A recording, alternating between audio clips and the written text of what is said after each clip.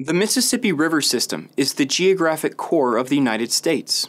This large network of navigable rivers running through a vast area of farmland has contributed to the United States' inherent economic advantage. But along with much of the country, the Midwest is suffering its worst drought in over 50 years.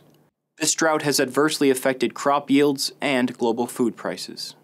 The current area of concern is a stretch of river between St. Louis, Missouri and Cairo, Illinois.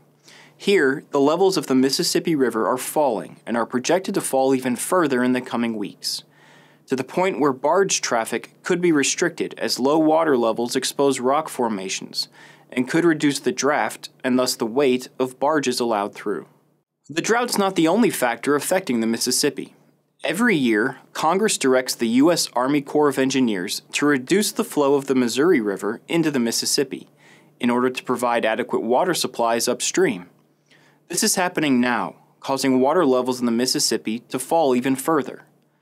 But if the Corps stops this process and allows the Missouri to flow into the Mississippi at a normal rate, it could threaten the water supply of areas upstream on the Missouri River, as there would be less water stored in reservoirs.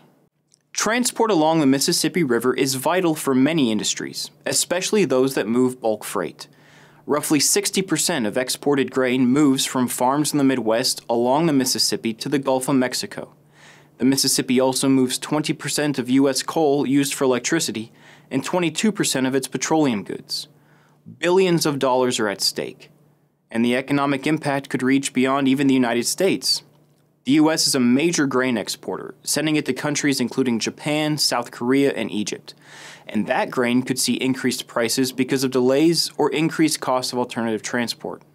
Government representatives from affected states have petitioned for immediate action from the President and the Federal Emergency Management Agency to halt or delay the water management activities along the Missouri and to expedite plans to remove potentially troublesome rock formations between St. Louis and Cairo.